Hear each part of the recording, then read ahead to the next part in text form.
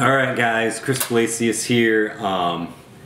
This is the video that you've all been waiting for. So I've been getting an insane amount of emails. I probably had about 150, 200 emails literally just on this subject. And the subject is, how did I get Kitt to talk? So, first of all, still getting over a cold. That's why you haven't seen me for a couple weeks. And plus I was in LA. So that's a whole nother subject in itself. It was a surreal experience, really. So I got to have dinner with Rebecca Holden, which was April from the TV show, and then I got to meet William Daniels again. So I'm going to make a whole video on that, but I promised a lot of people that I would make this video. Also, while I was in LA, I got a lot of stuff signed by William Daniels. If you know William, he really doesn't sign anything Knight Rider related, and he's almost 91. And his wife said this is probably going to be the last time that he does an autograph session. So I thought it would be cool that since this channel is growing, which, oh my goodness, thank you so much for subscribing.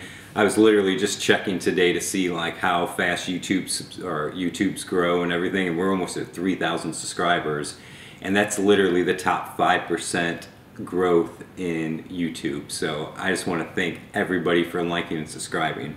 So to say a thank you, which I'm not going to be giving away stuff yet about it, but I'm going to be doing a contest to win a autographed William Daniels license plate. It says William Daniels and then it says Kitt next to it. Got all the pictures and everything and videos to prove that this is actually the license plate that he did sign.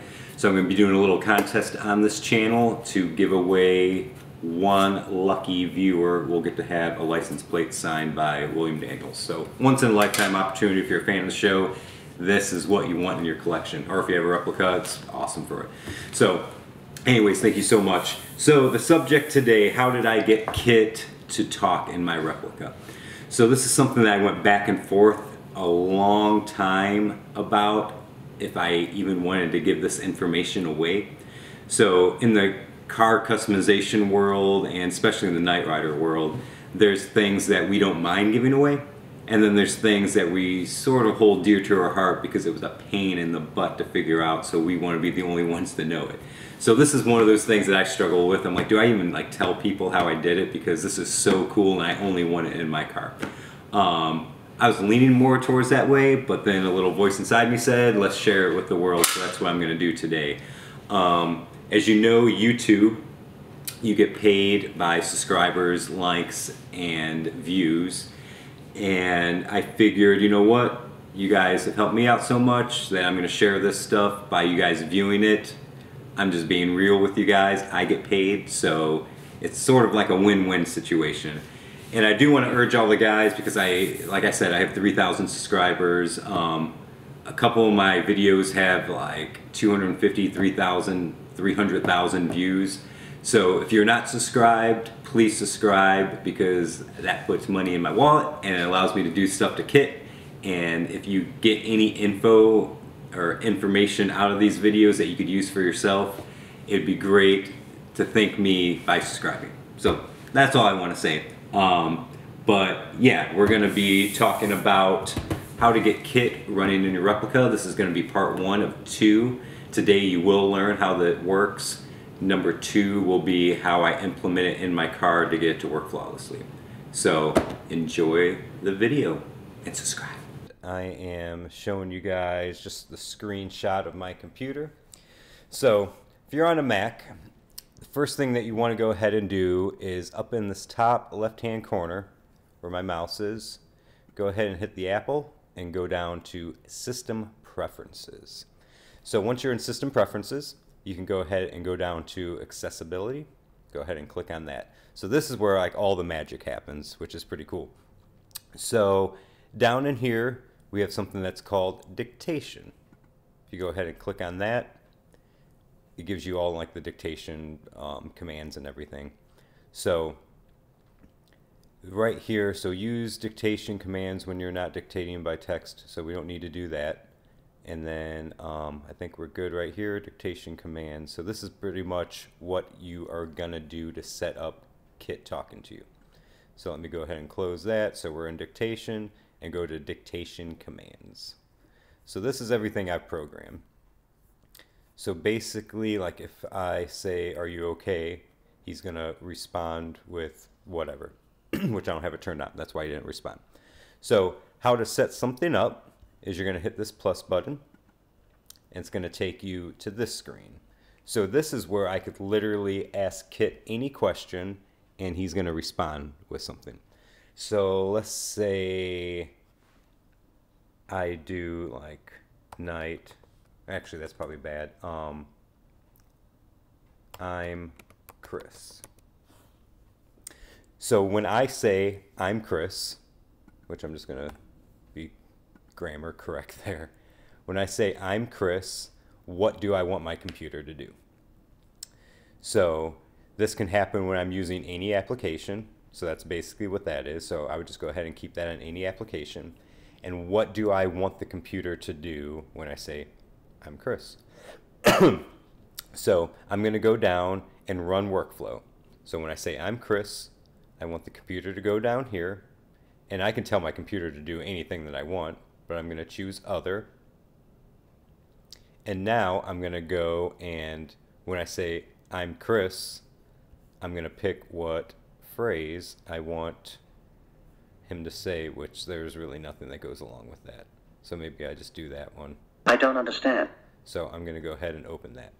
So now when I say I'm Chris, goes over here, you can be in any application, and then he's going to play that MP3 that says I don't understand. All right. So I have all of these phrases right here. So that's pretty much it when you're setting it up. So you can just ask him as many questions as you want. You could say, "Hey, Kitt, I'm feeling bad today," and then he can, whatever MP3 file you have will be a response to that. So I'm going to go ahead and press done. So that's pretty much everything right here. So this basically says enable the dictation keyword phrase. When you say computer, he would start listening to whatever that you say. So I don't really use that. But when you go up here, there's a little microphone that when you start the dictation software, that goes ahead and starts. So I'm just going to go ahead and close that. So now when I click this microphone, there's a couple different options for me to choose. So I can go ahead and listen without requiring keyword phrase, which is what I want. So I want him to always be listening. And then I could show the dictation commands. So when I show dictation commands, here's everything that he will respond to. So then I'm going to go up here and listen without requiring keyword phrase. So it's going to beep the first time, but as you see that, oh, I'm in here, I got to go ahead and click out of that because it's just typing. He's listening for everything. So, are you okay? No, I'm not okay. I'm nowhere near okay. Most of my functions are out of order and I'm being treated like a side of beef. See? That's awesome. So I can go ahead and do whatever I want, and it's working the way it is. So what did we program? I'm Chris. I don't understand. See how this is working? How do I look? Really? Why? Is there a young lady in the vicinity? Hi, Kitt. It's good to hear your voice. Hey, buddy. It's good to hear your voice. So I have that programmed to do the same exact thing. Come get me, buddy. Right away, Michael. So the cool thing about this, so that's how I get him to talk, so you can just fill this whole entire thing up. But if I go ahead and close this out, which I'm just going to try this live, I don't have any of the bugs figured out really. So if I go over and back to System Preferences and go over to my accessibility, which as you can see I have tons of programs opening. I probably should have stopped that, but and then I go back over to dictation and then dictation commands. So that's how you set it up. So technically I should be able to press this plus button,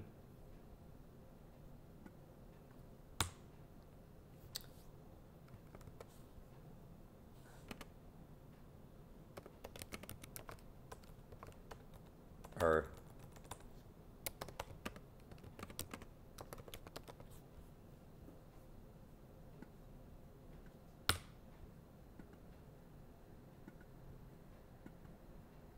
just going to turn that off for right now. So you should be able to launch anything you want. So say if you had like a video and you have your computer tied up to the screen of your displays in the car, I should be able to go over here, run workflow, go over here, and then choose a video. So I actually do have a video on my desktop.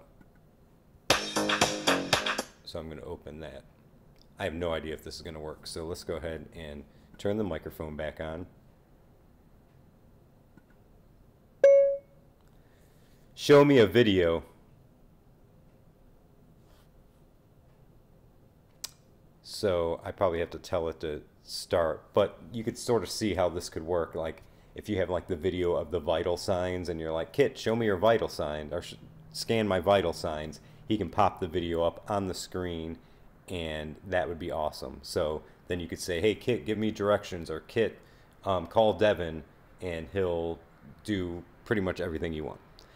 So that's it. That's as easy. Believe it or not, that took me forever.